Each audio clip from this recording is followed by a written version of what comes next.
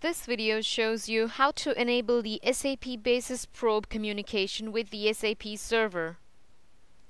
Why do you need to enable the communication? The SAP Basis Probe cannot extract data directly from the SAP Server. You need a middleware component to support the communication. Only if this communication is enabled can the probe perform a holistic monitoring of the SAP Server. For example, to monitor the SAP HANA database, install the SAP HANA client. To monitor the SAP NetWeaver system, install the JMX client libraries. To monitor the SAP ABAP system, install the SAP Java connector.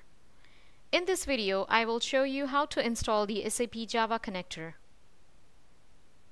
The installation of the SAP Java connector is a three-step process. First, you have to download and extract the SAP Java connector files on your system.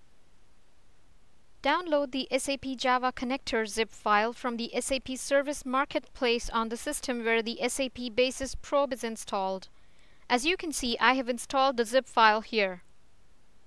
Right-click on the zip file and click Extract All. You can extract the zip file at the same destination where you installed it. Ensure that this location is always accessible and the folder does not get deleted, or else the probe will not be able to monitor the SAP ABAP system. Please write down this path on a note. You will require to enter it later when you set the path and class path environment variables of your system. Click Extract.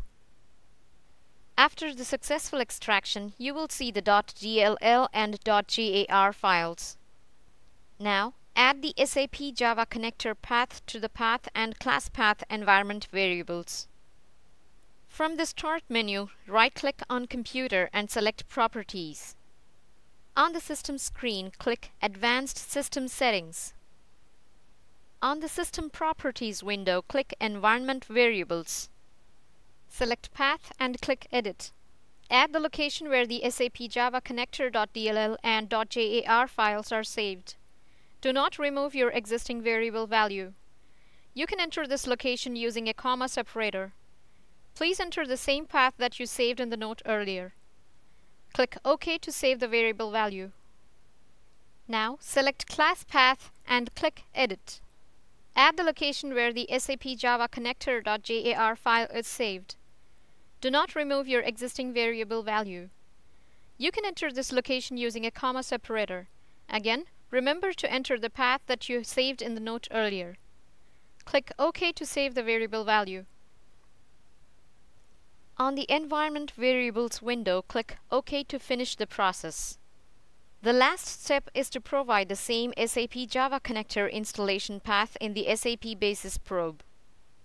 From the Infrastructure Manager interface, open the SAP Basis Probe. Click on the General Setup icon. In the Setup window, select the JCO checkbox. Then click Browse to locate where the .jar and .dll files are saved. Click Apply to save the information. Now, the SAP Basis Probe can directly communicate with the SAP ABAP system for monitoring. For more information about the SAP Basis Probe, refer to the documentation on the CA DocOps platform. Or visit the CAUIM community to join the discussion. The links can be found in the YouTube description located below this video.